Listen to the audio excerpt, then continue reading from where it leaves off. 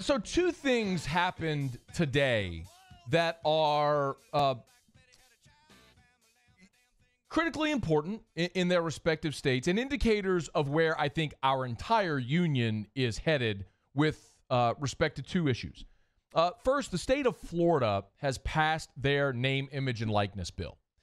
California did it first, but if you remember, in the California bill, it doesn't go into effect until January of 2023. It allowed essentially a buffer for the NCAA to figure out what they wanted to do, but for all intents and purposes, it put them on the clock. Like, whatever you do it by then, because by then our kids can make money. Well, today, the state of Florida passed their name, image, and likeness bill, and it goes into effect January of 2021. That means this coming January. That means 9 months from now, which means the NCAA, your timeline just got rapidly sped up. So I don't know how the calendar can flip to 2021 without the NCAA enacting a policy that allows uniformity under name, image, and likeness. And to catch those up who aren't familiar, essentially that means student athletes are not going to get paid, but they can make money on their name, image, and likeness. So if a student athlete could do endorsements, they could do appearances, they could sign autographs and make money. It's not the university or the state paying them like a salary, but allowing them in the free market to go make money. And a lot of people say, well, what if this recruit gets a cart? Like, you really don't think that a lot of that's happening right now? Oh, I'm sorry, everywhere but the school you cheer for. My bad. Anyway, point being, I'm very much in favor of this. Y'all know how I feel about that. If it's going to benefit student athletes, I'm generally going to be for it, that I'm for this. But that's critically important because it's going to happen by 2021, by January of 2021 in Florida. And when decisions like this are given a deadline, they tend to speed up.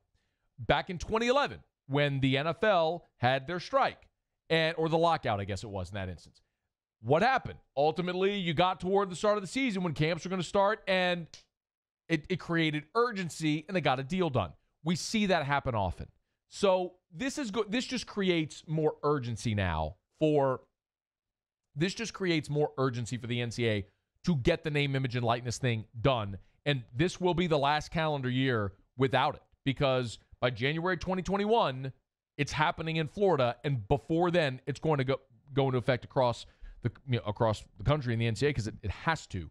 Meanwhile, the Louisiana legislature, which convened today, is going to consider their own name, image, and likeness bill, which likely is going to pass because they're passing everywhere and should pass everywhere.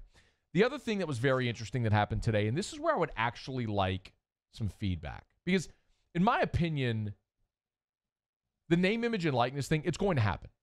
You've got too many states now that have all agreed upon it in some form or fashion that the NCAA has to do something uniform. Because you can't have Florida go into effect in 2021 and California go into effect in 2023 and another state not allow certain endorsements or cap it or whatever the case may be. You can't have 50 different name, image, and likeness policies, because then the NCAA has to govern 50 in conjunction with 50 different state legislatures, which is why they were lobbying Congress to say, hey, give us one federal law instead of 50 different state laws. But either way, it'll get done by January of next year. The other one that's interesting is that the state of Illinois today became the 15th state with legal sports gambling. They are estimating that the state of Illinois will generate $60 million annually in tax revenue due to sports betting. The state of New Jersey is over $100 million annually. And the reason in part is because New Yorkers are leaving New York and going to New Jersey to place bets. Literally, because on online wagers, they have the state lines geofenced. I mean, obviously, on your phone, on GPS on your phone, it knows when you cross the state line. So there are people in New York who will ride the train or or in their car, go into New Jersey, just cross the state line, place the bet on their phone, and then go back. New York is losing a major opportunity because of that.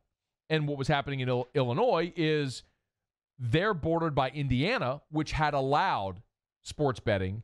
And so now Illinois is going, enough of this. Like, we're not going to let our people go across state lines to gamble in our neighboring state to give them that money, and we're not getting the revenue. Well, hello, Louisiana.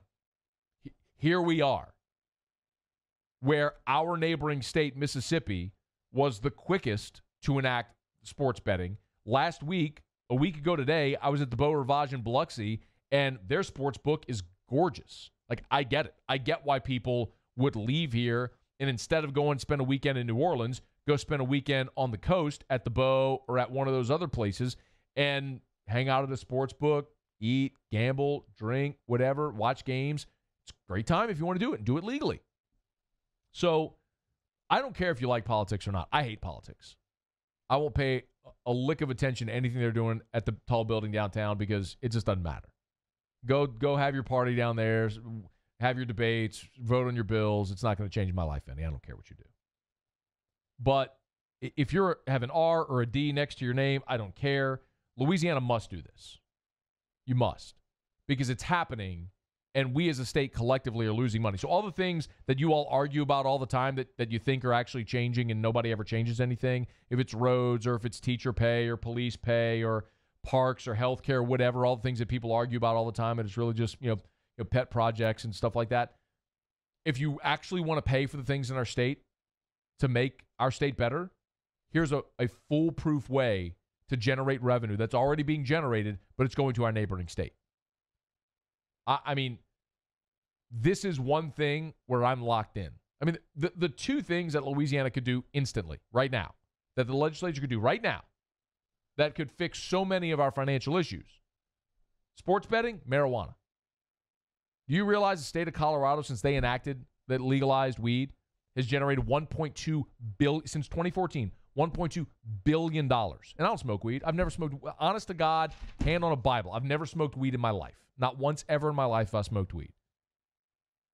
So it's not like I'm a pothead just hoping you legalize it so I can smoke weed. I've never smoked it in my life. If you do, enjoy your life. Just don't screw up mine. Legalize marijuana, legalize sports betting. Tax it. Things that are already happening anyway, instead of sticking your head in the sand, legalize it, tax it, and solve a lot of other financial issues in our state.